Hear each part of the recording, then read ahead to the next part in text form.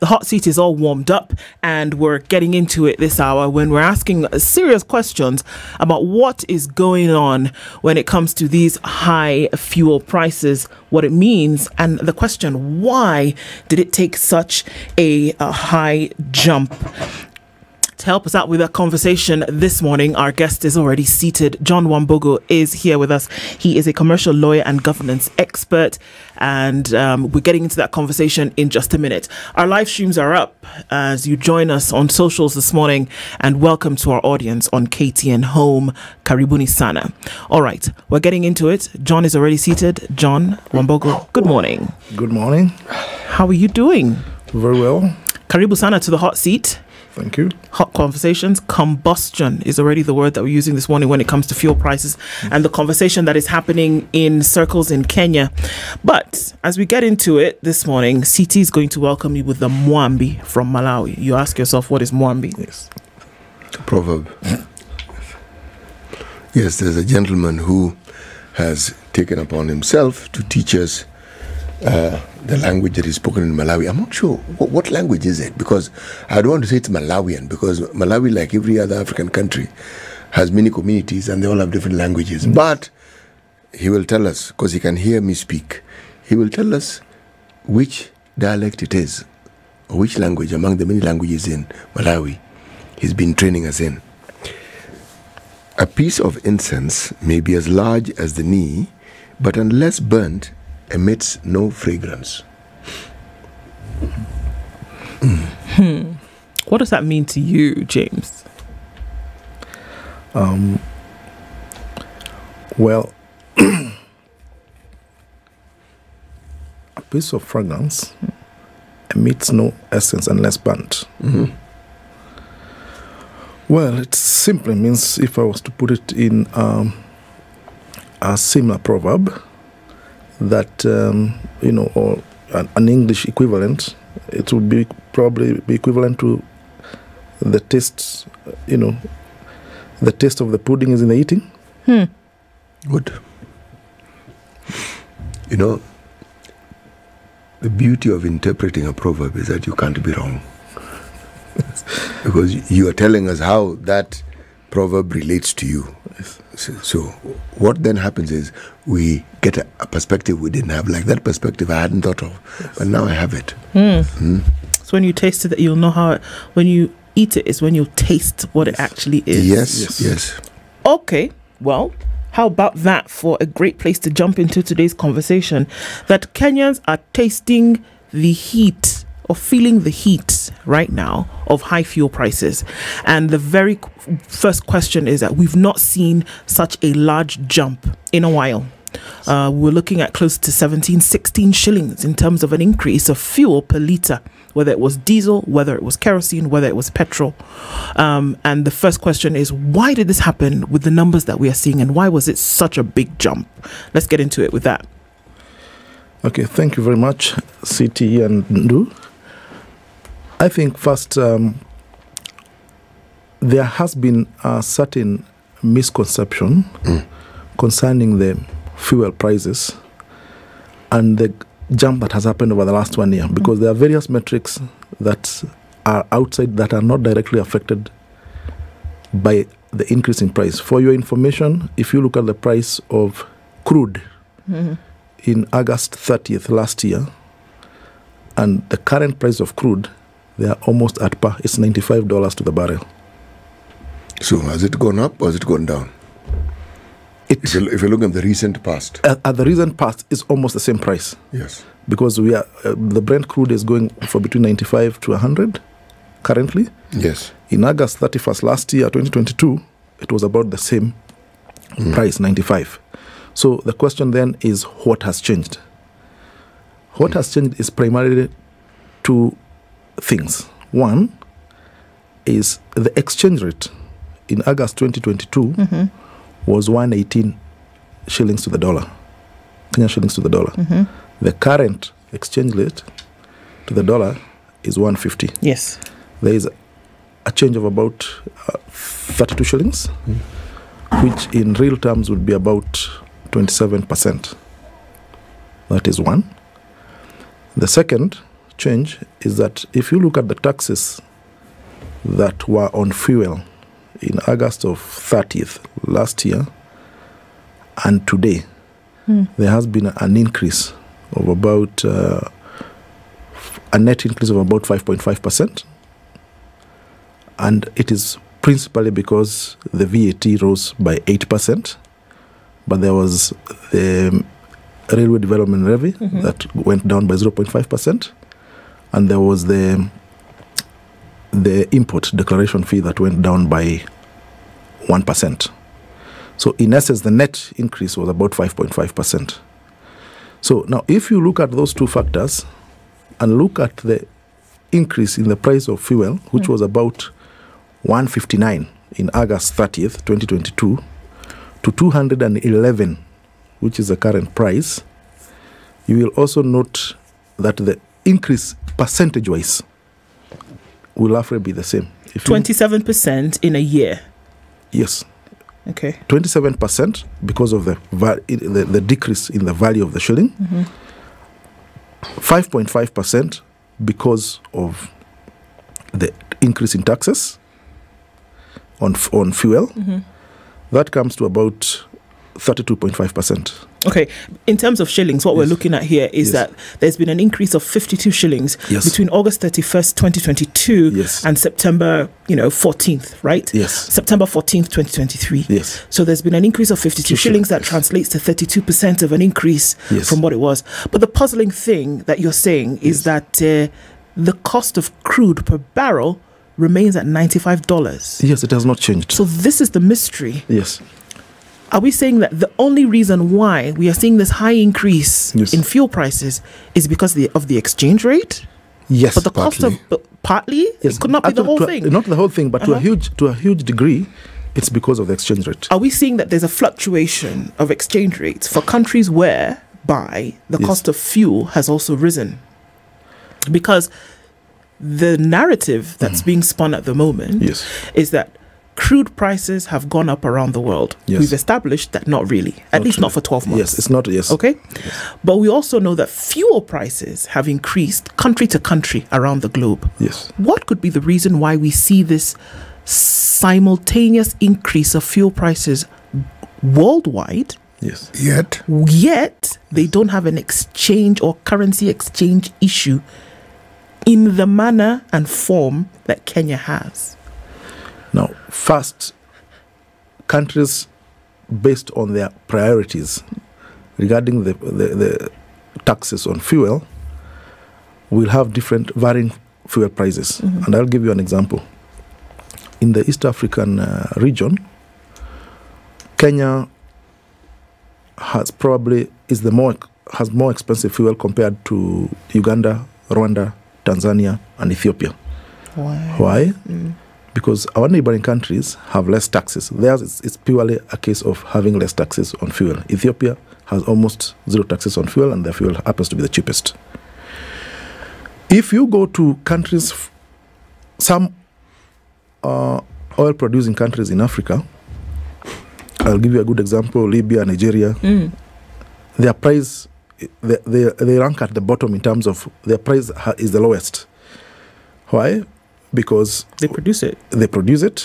And in the case of Nigeria recently, they have also started refining it. So they are not incurring as much transportation costs as well. And many would even argue that, I mean, even in Nigeria, for example, it's still too expensive. Right now, we're buying fuel at about 110, 120 shillings equivalent. Yes. And that's still too expensive for an oil-producing nation. Yes. According to, Yes, Libya is the cheapest at 0.03 cents, US cents to the dollar, which is about 4 shillings and 10 shillings and 50 cents equivalent.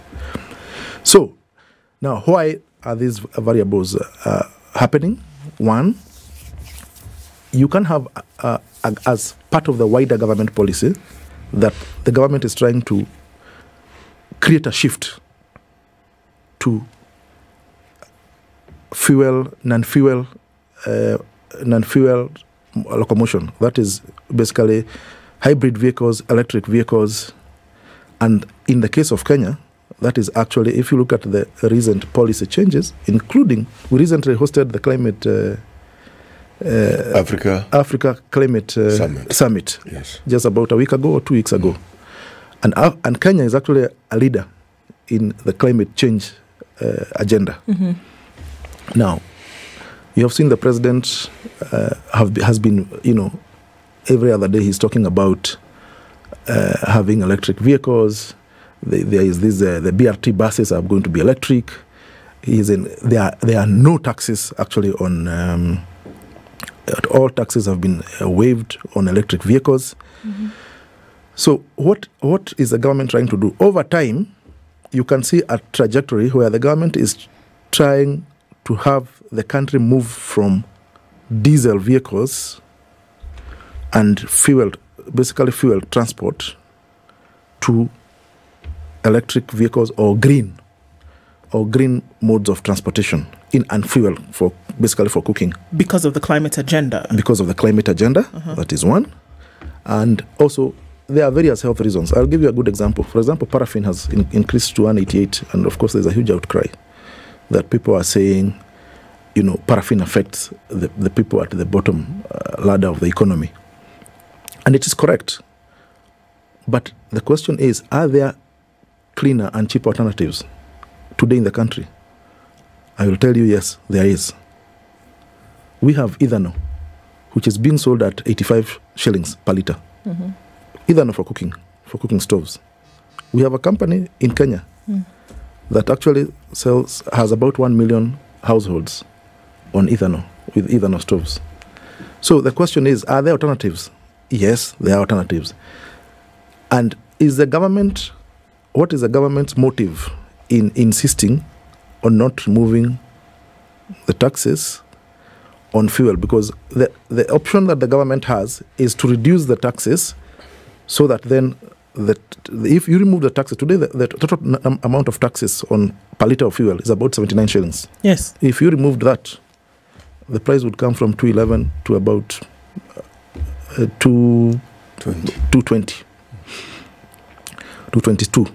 So, rather than 120. Yeah, 120, yes, 122. Mm-hmm.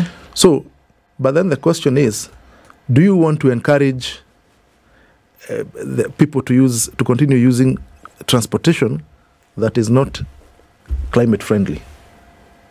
If only that was the only issue. Yes. Because this issue of fuel and the costs therein are part of a much larger conversation. Yes. Because the moment you talk of fuel, you would argue that it's at the heart of the cost of living and the ever-rising aspects of it. Correct. Because you increase fuel, you in essence increase the cost of everything else. Correct. So, and then there's the question, the believability factor that this government seems to struggle with. Yes. See, everything that you have said, if the Minister for Energy came and said what you've said, and had been saying it for the last month, this increase would have been received perhaps with a little less acrimony. Correct. But when they jump on your bones with this suddenly increase, I mean, here you are sitting, going about your business, then somebody else lands on you. You first of all have to overcome the shock and the horror before you now start thinking rationally. Yes. Now, that becomes even more difficult because then there are all the other things that haven't gone away and they are affecting your livelihood and your living on a daily basis. Correct. So that's the unfortunate thing. So the logic behind the matter of fuel is lost in all the other noises that have become a reality of our lives. Correct. And they are louder than the logic that you are presenting. Very well. I do agree. And one of the things that, of course, every human being will tell you, a hungry man cannot wait for the price of food to go down so that he can eat. He has to eat today to live for tomorrow. Yeah. Equally, a child who is supposed to go to school cannot wait for the government to give resources or capitation for primary schools or secondary schools or universities for them to go to school if at that stage they're supposed to be at that level of schooling. Why? Because these things are time-bound. So there are some things that perhaps if the government prioritized would perhaps ease the pinch on the common mwananchi and perhaps then enable people to, argue in a more reasonable or logical way. Mm-hmm. Unfortunately, yes, a lot of our thinking is emotional. What do I mean? Yes. The things that we find pleasing to us may not necessarily be logical. Yes. But emotionally they are satisfying. Yes. One of them is the perceived understanding that you have a government that is concerned about your welfare. Yes, correct. And how people expect this to demonstrate it varies. Yes. Okay? Now, the raw nerve that is universally felt in this country are matters pertaining to children. Yes. And schooling is at the heart of it. Yes. Whether it is university, secondary school. So when you hear that there's a deficit of 29 billion shillings yes, that the government needs to have forked out to learning institutions and it isn't there, yes, you then have a situation where you're fermenting anger on a completely different level from the citizens who are parents. Because they're thinking, but what on earth is this? Why? Yes. Because the narrative is, but we've paid our taxes. yes, So why are we not getting the services that we're supposed to get? And we have done our share. yes, See? Now, when you have all these competing conversations, yes, again, and something like the increase of fuel now heralds perhaps an even more morbid situation where you realize, I thought things were bad, but they're definitely going to get worse. yes. Now, it's a claustrophobic feeling. You actually feel like you're being crowded and you have difficulties breathing because there are too many balls in the air and they're all fiery. So you don't know which one to hold, which one to drop. I am of this opinion. Yes. Some of these things, it's not as though the government is doing it deliberately. My thinking. Yes. I think there are things the government is simply not able to do. This government. Correct. They are not. They may want to, they may even try to.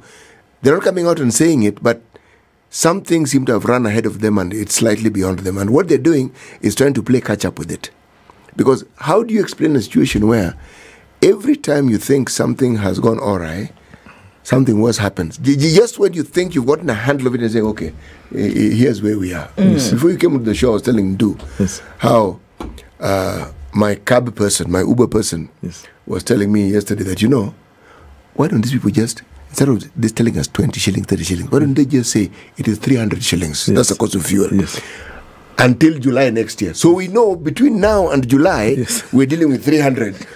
So we don't have to keep adjusting. You can organize yourself. You can organize yourself. It's 300. Right. Yes. Here's the thing, though, and I think this is what poses a bit of a problem, even though the general population will complain about the high cost of living, will complain about this great jump that we've seen. I mean, look, a year of 52 shillings increment is not a joke. That's a lot of money to have increased by in such a short period of time.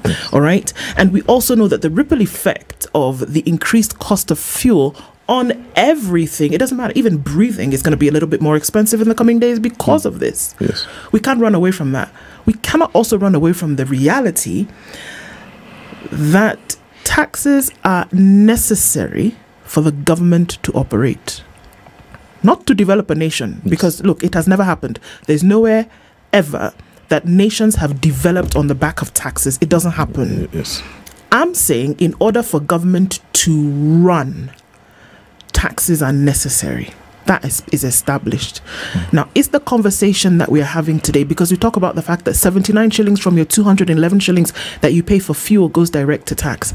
Are we talking about looking for innovative ways to reduce the number of taxes or reduce the amount in each box of taxes that would make things a little bit more palatable? Like, who says that the particular levy has to be 7 shillings? Why can it not be 5? It may sound like a minimalistic view of things, but that's what we're coming down to. Is it possible that your independent power producers, for example, don't need to have this amount of money when we're talking about energy? Is it possible that your import tax does not have to be X number, that you can reduce it a little bit so that across board we can see how it would become a little bit easier for folks to survive? Yes. Does that not make sense as a way to look at this? Because taxes are necessary for government to survive. That's the first part. The second part is that, look, we also understand that in order for you to feel satisfied, there's something it does to your being. That these taxes that you talk about that need to keep coming are actually being put to good use. That they are effective and they are efficient. That's also a role government has to play. Because we can compare ourselves as African nations to whomever we like. But we're going to have to compare on each and every detail. That where there are countries with high taxes, that there is efficient and effective use of those taxes, and it can be seen. It's not heard, it can actually be seen. So here we are, number one. Is it possible to have a reduction across board? And then what can government do to make sure that effective and efficient use of these taxes is seen by Kenyans? Okay, I think first there's something that City has alluded to in terms of the latitude that the government has in doing away with some of these taxes. I think partially because of the situation with our borrowing, I think the country was too indebted, and the portion of revenues that we are spending paying the debts that are there is squeezing out the amount of funding that is required to do a lot of the recurrent expenditure. Now, we are in a situation where we are trying to replace more expensive debt with the Bretton Woods institutions. We are now firmly in the grip of the West. And they obviously, for any loans that they are giving you that they are telling you are low interest rates or they are grants, they come with conditionalities. There's nothing like a free lunch in the world. Everybody who gives you money gives you with their own conditions. And sometimes the conditions may not be in the fine print. It could be something else that you have to compromise on. So the question is, does the government indeed have that latitude to do away with those taxes? Because they are being told, if for us to give you this, financial support, to support your currency, to do this and that, you will have to, have these taxes imposed, because you have to show us your ability to repay. Of course, we know in real terms, in practical terms, sometimes the revenues do not increase. When you increase the taxes too much, actually the revenues go down. Why? Because people then reduce expenditure. It's just normal human behavior. So you may not actually get your goal of actually getting the taxes increasing. People generally don't have an issue paying these high numbers. And I'll explain. They don't have an issue paying these high numbers if there is a requisite action. So prerequisite, we pay. Requisite, we now say, all right, let's see that 1, 2, 3 is done. Okay, fine. I'll pay high prices. But within those prices that you're counting as taxes, there's levy 1, there's levy 2, there's levy 3, there's levy 4, that unfortunately doesn't translate to much. That folks are complaining. And this is the thing today, that you see the high prices and the 7 levies, I believe, 7 taxes within taxes, that 7 levies and 2 taxes yes, within that 79 shillings that all translate to something. There's road maintenance, there's this, that, the other thing inside there. But you cannot, if you were to go into the interior parts of, just take Nairobi, what do the road network look like? What do the roads look like? And there's a levy inside there that's supposed to be maintaining these roads. That's what it's for, right? Yes. Certain things are supposed to be happening. I say Kenyans will not have an issue paying for these things if they can see the requisite implementation of the burden that they've had to pay from their pocket. But unfortunately, that's not happening, which was why my question was, what can government actually do to ensure that this money that you're paying that is so high is effective and efficient in its spending and implementation? Okay, thank you. I think one of the things that first we have to appreciate is that indeed the government has a lot of wastage. We need definitely, without any doubt, a more efficient government. Why?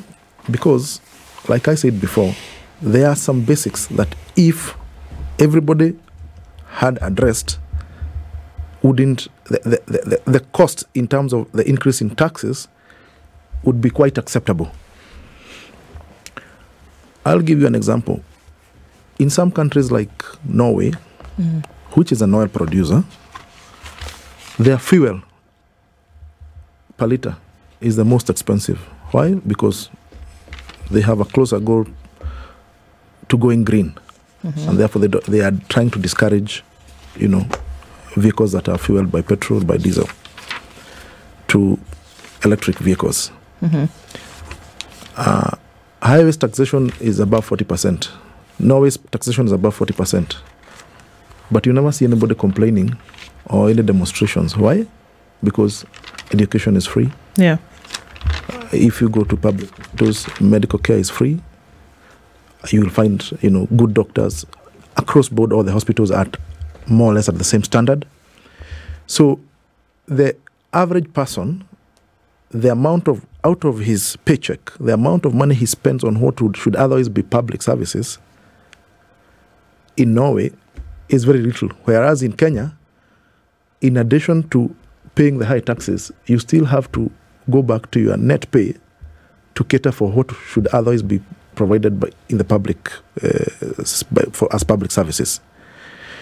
If we had a situation where, for example, and that is where I mentioned the issue of priorities. If we had a situation where the government was keenly focusing on ensuring all our primary schools, secondary schools, TVETs, and universities are properly funded, and that bridge of, the poor man's child being able to move from poverty to the middle class through the education system. The education system has, for most of us who come from humble backgrounds, the education system has been the bridge, coming from low income to a middle income to a higher income bracket. Now, if you cut that bridge, of course there will be a lot of dissatisfaction, and genuinely so. And, it's something that is reasonable. It is to be expected that it will be there, because people pay taxes for the government to ensure that they have hope in life and that there is progression in the human development. So that is one area that the government should give high priority to in terms of funding. The other area is health. You have situations where hospitals, NHIF, is not able to fund because of, again, fraud, wastage, that kind of thing. Those are areas that the priority should be given such that any person, whether you have money or not, if you are unwell and you go to hospital, you are able to get medical services. Now, we come to the last issue, which is the issue of food. Kenya still remains a food deficient country. We import a lot of our food from our neighbors, partially because compared to our neighbors, our weather patterns have been more erratic. We still depend a lot on rain-fed agriculture, and we don't have good rains most of the times. So the government then, of course, that will have to be a long-term plan because it involves construction of dams, in all the places, so that then people shift to irrigated agriculture. But in the meantime, one of the areas where you can subsidize is, for example, just remove taxes on anything to do with food. Have that not tax. The farmers should not have any taxes, so that even if they pay more for diesel, then you can save in terms of the fact that, on the other hand, you are not paying as much in terms of taxes, and therefore the food prices, the price of maize, the price of all the food items are able to go down considerably. There are various interventions that can be done that the people do not feel, the common person does not feel as much of a pinch with the increase in fuel prices. So I think the focus, it's really an issue of priorities, where the government is focusing. I think you don't need too many balls in the air, but you have to focus on the basics when times are tight. When times are hard, you have to focus on the basics. So, and that should perhaps, in my view, be the direction that the government is looking at. Right. As the other macroeconomic factors stabilize. I actually think that at some level, the Bretton Woods Institution and their wheretofores notwithstanding, the government, let me start with the president appears to actually intend to do good. Yes. But the thing that keeps puzzling me is what the competing interests are. Yes. Because on the one hand, you clearly have these interests, and when one listens, one is convinced that this person wants to do good. Yes. Then you look at the people who've been appointed and you wonder now, okay, there's something hidden about these people whom I can't quite understand. Maybe he sees it. Yes. And then 1 year of this government's ruling, and you say, hey, God, hey. You just keep exclaiming because people are given positions of authority, and the mandate is not difficult to understand. That's why it's called a ministry. You know exactly what you're supposed to do. And the thing is, there is no ministry in this country that doesn't have funds allocated to it for its activities. Yes. You do not see commensurate activities with the monies that you keep being told were allocated. Yes. You don't see. But what you do here in replacement of the activities, a lot of talk. It's like when one says something is going to be done, you're supposed to assume that it has been done, and yet it is clear it hasn't been done. So you're a bit lost. How am I supposed to assume it's been done and I can see it hasn't been done? And then, it's not as though the cost of these things go down. It's one grand project after another in word. Money set aside. And yet, for instance, now, we've been told El Nino is on the way. We've been told, okay? Governor of Nairobi is trying to dredge some of the water drainage systems in the city. There are plans to look into how people who are in the low-income residential areas can be assisted. But you do not hear of a concerted government plan to deal with these issues. Yes. It's pockets. Yes. This group says this, and the group says this. This is what they're going to do. But a concerted government plan. The plans we heard were they were going to build 100 dams. Do we really need 100 dams? Do we? What is most required is a lot of rain, water pans, small reservoirs that can contain water. Yes. Those are easy to build, very, very easy to build. Yes. And they're even easier to maintain. Now, if you're going to have heavy rains, should this not be the time when you plan to harvest as much of that rain as you possibly can? Yes. But again, you have rivers. They're going to overflow. Part of the reason why rivers overflow is that over time, their levels are filled with silt. Yes. As soil keeps going into the river. Now, I would have assumed you dredge it. Okay? Yes. So that when water arrives in these water bodies, on these passages, they actually find enough room for them to do what they're supposed to do. Now, something as simple as that. You hear of money being allocated for hospitals. Yes. And you hear of big talks of building other hospitals. And yet, we have hospitals that lack commodities, lack equipment. So you're thinking, okay, why are we always planning to do big things and the ones which you already have, we have difficulties maintaining? I mean, there is a logic to it, but I'm the one who doesn't get it. I don't get it. I would have assumed you sort what you have so that it is clear you've sorted it out before you move to the next. Because if you sort these out, the pressure to build a new one may not be as high because the service will be provided. This competing interest where the thought process and the intention seems to be interfered with something else that is competing with this very same thing that we're saying. And it is constant. It is constant. By the time it is being felt by citizens in the country, and it's like they went together and had a focus group discussion and agreed this will be our thought process, feeling our interest isn't actually being served here.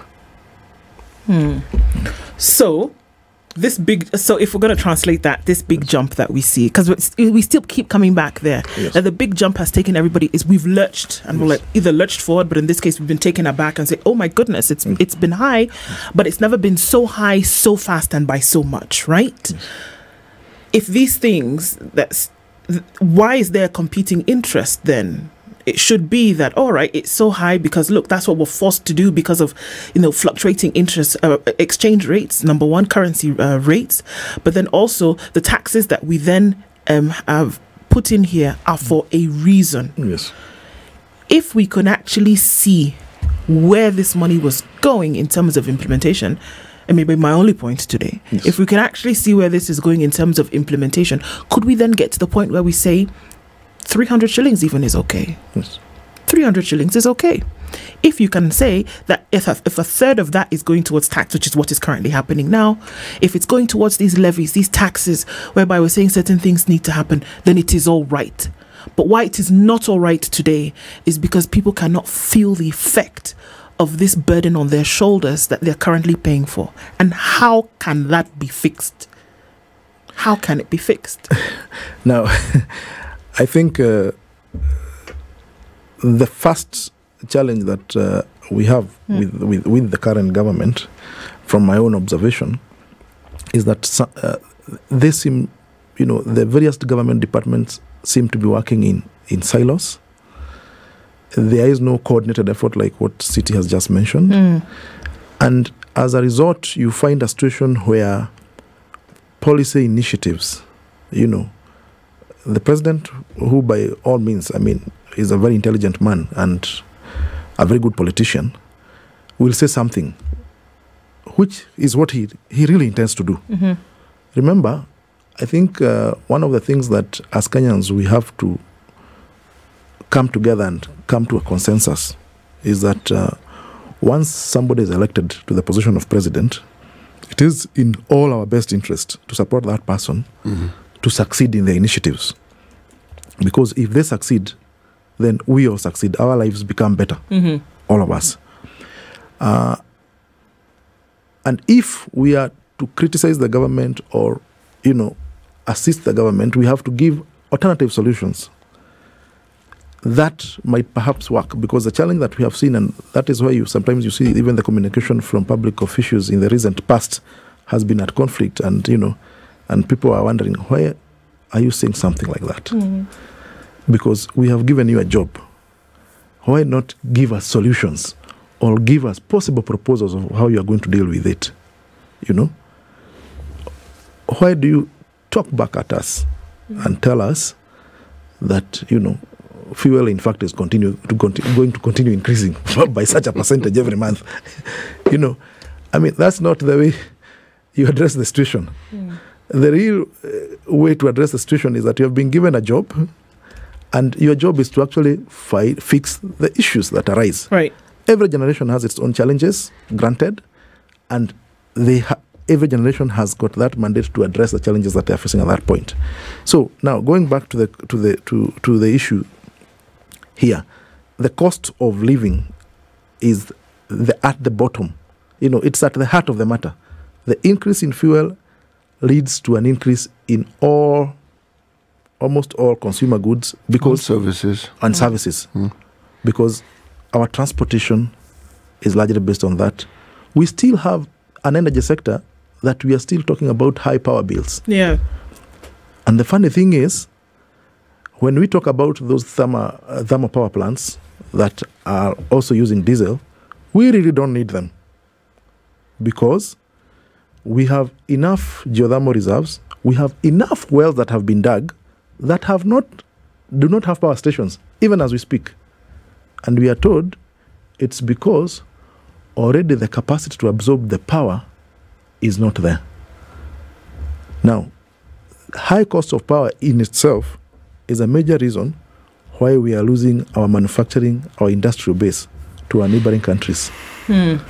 Because the cost of power is so high that the cost of producing manufacturing comparative to Egypt and other countries in the Comesa region and the East African region, then we become uncompetitive. Yet if we simply address that we have enough resources in terms of energy, hydro, solar, wind, and geothermal, we wouldn't actually need to use any thermal power plants. Remember, that cargo that we get every month of fuel, some of it goes to fueling those power stations. Yes. You know what is interesting? Huh? These diesel-run power generators, at the time when they were brought in, they were very needed. Yes. Because we used to have power blackouts like you wouldn't believe. Yes. But in reality, have they not served their purpose? Exactly. Because now isn't then. But yet, again, part of our social engineering in this country is like you maintain the status quo so that you can start your own status quo. Yes. These are privately owned businesses. And they have contracts that have... We are being strangled by this. It's like a chokehold that they have. Yes. And you wonder, surely, if we were to breach some of these contracts, what would happen? Okay, we'd be taken to court. And then what would happen? The money that we would save by not paying for these things, would that not be a saving that if indeed we needed to make compensation, we could say, look, folks. So there's no appetite for development? There's no appetite to take these numbers? There's no appetite to take these extra shillings towards development? It's a part of, I scratch my back, you scratch my back. Now, this is one of the things that is daunting, okay? It is not something that requires some ingenuity. It's just a question of observing the eternal question, why is it that we still have just about the most expensive power producing units, and again, not climate friendly at that, and they're the ones which we tend to use most, which means they're the ones which cost us more. And yet we have options. See, this is the whole thing. We actually have options. By the time a country is being touted as one of the leading lights when it comes to renewable energy, that isn't a small thing. Globally. And yet, we keep paying that expensive price for the expensive power that is generated by these units. So, when you look at that is when you say, there doesn't seem to be the will to actually do what ought to be done. Because in all honesty, why not bite the bullet?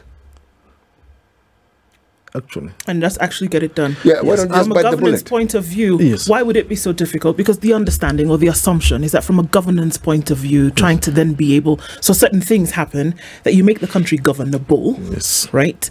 And that you govern in a manner that is going to be acceptable to the livelihoods and, desires of your people. Yes. Right? Yes. At the very basic minimum. Correct. So if you see that there are certain factors which will enable you to do that, what would then be the thing that stops you from moving towards that place where you're doing that same thing? I think in response to that, and I will say it in the simplest way possible, Kenya has had a challenge with what is referred to as chronic capitalism, literally from independence. We have a situation where we have an unhealthy relationship between the political class and the business class, and a lot of, intermingling, and I don't know how to call it, incestuous relationship. Yes, you can't actually extricate one from the other. From the other. Yes. That the owners of the big businesses, these power stations, power producer, in fact, if you look at many of those thermal power producers, you will find that the shareholders of those companies have either been in the past PSs, CSs, leading politicians. In that ministry. In the parent ministry. In the parent ministry. Okay? And then it gets to a point where come election time, then these guys know, a new team of guys might be coming around. They finance the political parties. The political parties come. They come, blowing very hot. We are going to address this. We are going to do away with those thermal power generators. Then they get into power, and after about a few months, it's silence. That fire is extinguished. That fire is extinguished. So what is the magic? What is the magic? Yes, that happens. Is there a wand? Yes. Is there a bottle somewhere with a genie inside that we must rub for something to come out? What exactly? No, and I think that's the question. Yes. It is one of the tools that colonialists use for the longest time. Yes. You incorporate people. Yes. You get them to join you. Yes. And when they visit this promised land that you're in, they realize this thing isn't... It is much better to be here than to go around opposing this thing. So, you join. Yes. So, in your last words, James, so what would that be? What is it that we need to all be thinking about going towards the place where we say, even if it does go higher, this is how we can maintain? So I think first and foremost, in terms of our leaders, they need to realize that it would actually, in the long term, be beneficial if everybody got, fair treatment in terms of how the governance of the country. Let no one be sacred in terms of their investments. Just like, for example, the president is really trying to crack down in the sugar sector.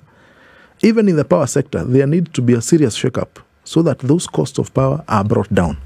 Because one, that will address a lot of costs that relate to the manufactured products that Kenyans have to buy. There would be a reduction in cost if that could be addressed. Secondly, we need to focus on, the president is right in saying that we shouldn't be subsidizing consumption, we should be subsidizing production. Indeed.